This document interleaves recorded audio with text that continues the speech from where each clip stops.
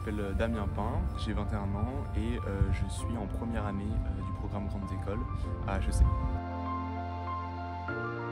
Dans le cadre de notre première année à HEC, tous les étudiants doivent réaliser environ 30 heures d'engagement associatif au premier semestre. Alors j'ai choisi l'association Hansemble, donc qui est une association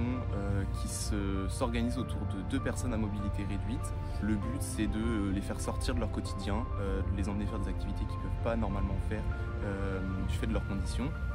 Et donc j'ai choisi cette association puisqu'il y avait cet aspect assez humain que je voulais retrouver, donc le solidaire et aussi la partie assez inclusive où justement emmener faire des choses à des gens qui n'ont pas l'habitude de les faire un petit peu changer d'air, ça me plaisait beaucoup.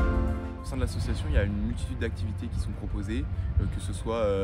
des randonnées avec ce qu'on appelle une joëlette, c'est un fauteuil adapté pour ce genre d'activité, ou même des courses. Et puis aussi il y a des activités un peu moins formelles où par exemple on va dîner chez l'un ou l'autre, ou alors j'ai pu accompagner plusieurs fois Morgane au cinéma par exemple. Donc voilà, des activités de sortie toutes simples pour passer du temps ensemble. La première rencontre avec Morgane, c'était forcément un peu stressant parce que j'avais jamais véritablement été immergé dans ce milieu-là, donc j'avais un peu des appréhensions sur la façon de communiquer entre autres. Et puis finalement ça s'est très bien passé, on est allé au cinéma, on a vu un film assez touchant sur le handicap et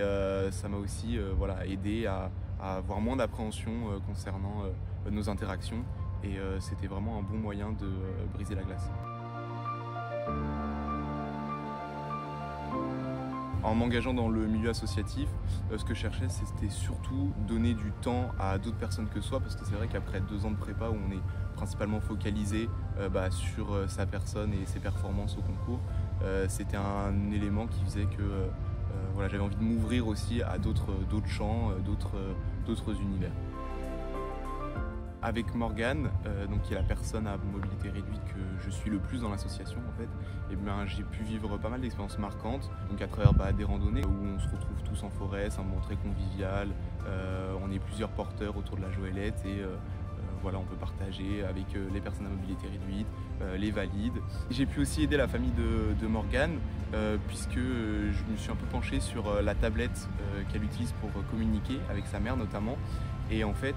j'ai pu un petit peu la programmer et faciliter cette interface pour que, de 1, ça soit plus facile pour elle, pour communiquer, et de 2, qu'il y ait aussi beaucoup plus de choix que simplement oui, je vais bien, non, je vais mal, et qu'elle puisse apporter un peu de nuance dans la communication qu'elle a, qui est très particulière avec son entourage.